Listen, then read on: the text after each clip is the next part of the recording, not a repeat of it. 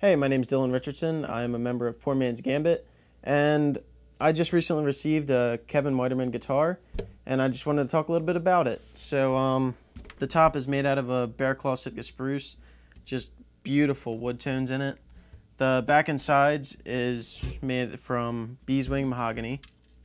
It has a cocobolo binding, and it's got a cool piece of cocobolo back here. It's got like a little knot type thing in it. Marble wood inlays, zero coat beveled edge. I believe that's a maple neck. 510 tuners.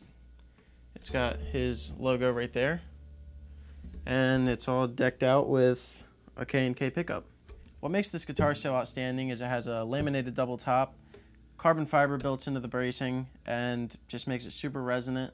He set it up for me with standard 13 D'Addario strings, or John Pierce, I'm not sure what he used on it. And it has a 70 gauge on the bottom with a 0 fret, so it makes it sort of the same if the guitar is wide open, or if I have a capo on it, or just playing with my fingers, having them on the frets. Now I'm going to be joined by one of my bandmates, Corey Purcell. We're going to play a few tunes, and I'm going to put the guitar to a test.